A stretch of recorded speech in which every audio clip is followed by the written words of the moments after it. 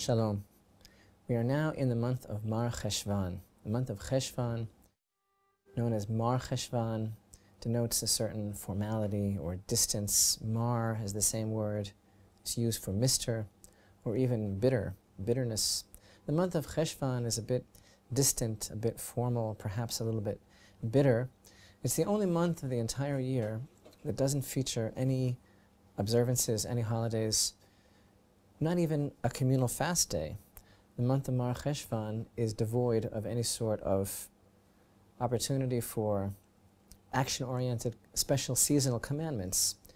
And especially coming on the heels of the month of Tishrei, this void, this vacuum of action-oriented holiday observances seems very strange, because the month of Tishrei was so overflowing, so packed to capacity with special occurrences, special observances, the high holy days, the blowing of the shofar, Rosh Hashanah, Yom Kippur, Sukkot with the sukkah and the four species, Simchat Torah, dancing with the Torah, and then suddenly, after we were taken from this very brink of excitement and enthusiasm and involvement and movement and action and vibrancy, we're kind of poised on this abyss and come into Mar Cheshvan, just devoid.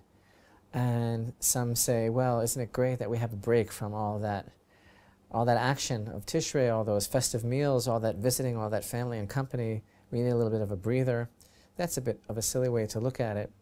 What really is this story with Mar Cheshvan? What is the secret? We know every time of the year has a special tikkun, a special rectification, a special cosmic theme that corresponds with many other ideas and concepts in the mind of God, as it were, in the divine blueprints of creation. And every month broadcasts to us a special kind of theme for our own participation with the unfolding cosmic drama that is our relationship with Hashem. So what is it that we do know about the month of Mar Cheshvan? Well, ultimately, most famously, the month of Mar Cheshvan is the month of the great flood in the time of Noah. It's the time when the decree against all humanity, and in fact the entire world, was made and sealed. A mere 10 generations from Adam to Noah, God, who originally saw everything that he created and behold, it was very good, God ultimately, as it were, was so disappointed that he was, as the verses indicate, filled with regret that he even created man after all, and found it necessary to destroy the entire world with the water of the flood. So that decree was sealed in the month of Mar Cheshvan, and we read in the Torah, in the portion of Noah, that on the 17th day of the month of Mar Cheshvan, the waters began to descend upon the earth. So in a way, we can think about the month of Mar Cheshvan as being a time of retribution, a time of punishment, a time of judgment, harsh dinim. And in this very month, when we begin to ask for rain in our prayers, this is the rainy season, the blessing of rain for the land of Israel, because you see, water is synonymous with faith. This is a very deep secret in the Torah, that the same water which testifies to the very creation of the world, the oldest elements, the very blessing of our faith in Hashem, is also the same element that is the vehicle for retribution and punishments. So, as we are living our lives during this month of Cheshvan, on the background there is a certain realization that this is the time of the harsh decree against the generation of the flood, a time of destruction. That doesn't sit very well, that doesn't feel very good. This is a time of retribution. What does that mean for us today?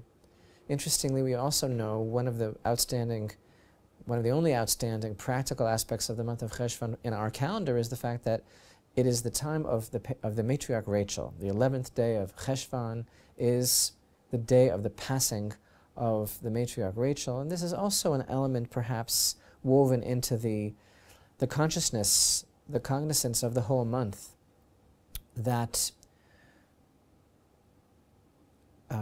consolation that we read about in Jeremiah 31, that God assured Rachel that in fact her children will eventually return to their borders. So on the one hand we have this idea of retribution, the harsh decree against the generation of the flood, and in fact the execution of that decree, the destruction of the world in the time of Noah, and yet this background of the influence, as it were, the feeling of the presence of the matriarch Rachel and her tears for her children. So, bearing all of this in mind, there's one other idea about the month of Mar Cheshvan, which is a very fascinating tradition that we've spoken about previously, that our sages emphasize. And maybe we can find a connection between these things and realize yet a new level of meaning inherent in the wisdom, the teaching of our sages, and a message for us today for this month of Mar Cheshvan. So we read in the Midrash a famous idea that when Moses originally completed the tabernacle in the desert, he oversaw the construction of the tabernacle, and the work was completed in the month of Kislev. However, God commanded Moses to wait another few months and not to dedicate the tabernacle, not to consecrate it until the following month of Nisan. And, states the Midrash, the month of Kislev was embarrassed at having been skipped over. The month of Kislev said, what, I don't count? You finished the Mishkan, you finished the tabernacle in me, but yet you're not going to be dedicating it in my time, you're going to wait until Nisan?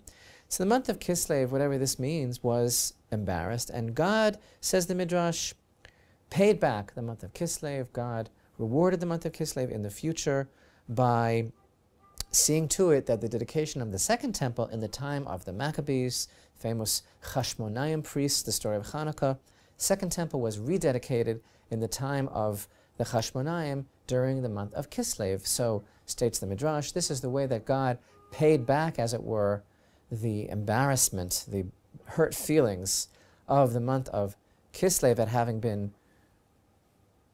stepped over in the time of the tabernacle.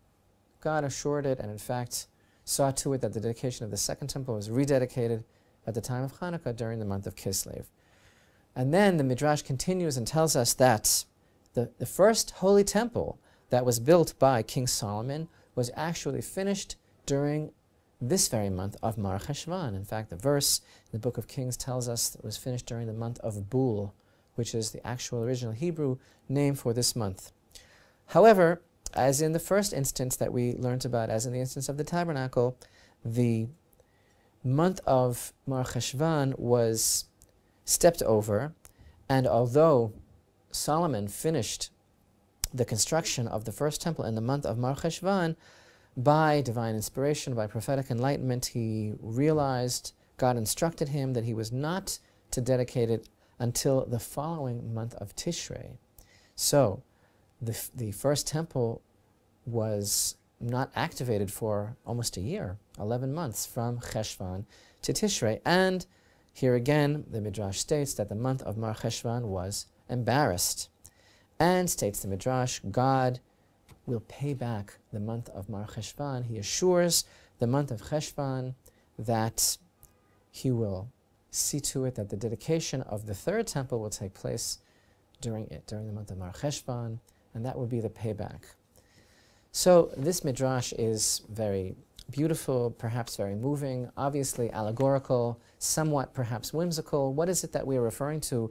Is a unit of time, like a month, like a human being that can be embarrassed?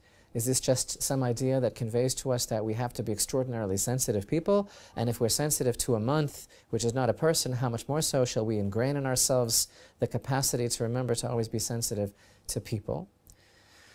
Well, obviously there is a very deep message here that's being conveyed to us by this beautiful tradition. And of course, if the month of Cheshvan is ready, according to this Midrash, for the dedication of the third temple, that should not mean that it can't be done any other month. I'll take any month. If we're ready, I'll be very, very happy to see the dedication of the third temple. We don't have to wait for the following Mar Cheshvan if it doesn't take place now. But what is really the idea here? Because no words of our sages are simply allegorical for their own sake. They never come back empty. They always have some sort of message for us to take home something very practical and a very important, practical, prudent application for our understanding of the very stuff of our lives on a daily basis. So here, actually, when we think about it, there is a very deep connection between these two themes that seem to be prevalent, that seem to be somehow honing, refining, and characterizing the very nature of the month of Mar Cheshvan. And so the question is, what, in fact, is the connection between the fact that this is the time of the retribution, the punishment, the destruction of the great flood, and also the time of promise, the time of redemption, the time when God assures us we will see the dedication in the future of the third temple. Really, when we think about it, we can find a very beautiful thread that connects these two ideas. Because the very idea of the destruction of the flood, why did it come about? What was the major, predominant character trait that is described by our sages that applied to the people of that generation? What was the problem? Why did God find it necessary to destroy the world? And we read in the verses in the book of Noah that the waters of the flood were so high that they covered over the highest mountain in the world by 15 amot, and that they sunk down into the earth 3 tfachim below the surface of the earth. In other words, the water was so comprehensive that it covered over the highest place and sunk down to lower than the lowest place to make sure that everything was totally consumed by this retribution. Our sages tell us that the generation of the flood was a generation of total chaos, of total licentiousness, of total anarchy, a generation that cared nothing for anyone, whose very theme was just immediate self-gratification and a desire to uproot the divine image from humanity, and a desire not to take any personal responsibility. Personal responsibility, of course, we always emphasize is the very basis of a Torah lifestyle. And their goal was just to rest and relax and do whatever comes naturally, which of course led to things that weren't even natural at all. And basically, in a manner of speaking, their banner, their statement was, we don't want God in the world. We don't want to hear about this God thing. We don't want to be reminded and told that we were created in the divine image, and therefore we have a responsibility to upkeep the world. Please leave us alone. No God here. A godless world. That's what they wanted.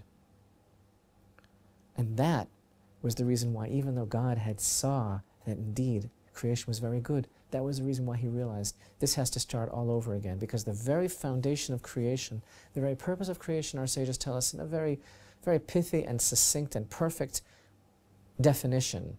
It's the old statement that comes from the Midrash Tanchuma. What was the reason for creation in the first place? It's the very theme of the Holy Temple. Ratzah HaKadosh Baruch Hu Dira Batachtonim. The reason that God created the world in the first place is because he desired a dwelling place, an abode in this lowly world. Even though he has the heavens and the heavens of heavens and all the celestial worlds and countless spheres of angels and ethereal concepts, he wants this physical world. He wants this lowly world. He wants us. He wants to be involved in this world, and that is the sanctification of his name. When we can live in this world and uplift everything to his purpose and realize that there is a God here and welcome him, that's the purpose of creation. And of course, those people, the generation of the flood, wanted to divest that divine image, and they didn't want God here at all. God says, I want a dira batachtonim, I want an abode in the lower world. They said, not here, no thank you. Thanks, but no thanks. And this idea of God having an abode here below is embodied by the Holy Temple. In fact, if you want an example of what it means for God to have an abode in this world, you can't get a better example than the concept of the Holy Temple. The Holy Temple is a statement that we welcome God into this world and that we will fixate on God being in this world. We won't deny it, but that we will concentrate all of our efforts around the fact that every day, at every moment, God is in this world and we will live for him. And so how beautiful that our sages tell us that in this very month, the month of retribution, the month that was characterized by that generation that didn't want God in the world, didn't want God to have an abode, and was subsequently punished. This is the very month that holds in it the promise of the dedication of the third temple, which is, of course, the rectification of all humanity, the promise of redemption for the whole world. And so whether or not it takes place in this month is not really the issue. The issue is that our sages emphasize to us that hidden, latent, within the very worst possible time is really the best possible time, and that no generation is beyond hope. So we'll take the dedication of the third temple whenever it's ready. May it be this month of Mar Cheshvan or some other time, whenever we're ready.